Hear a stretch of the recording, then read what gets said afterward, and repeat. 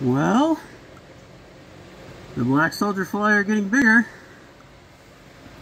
Look at those guys. Oh yeah.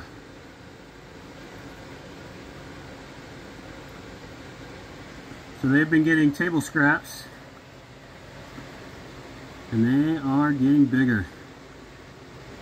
I also started adding in some expired soup, some clam chowder, so something kind of thick, and they are loving it.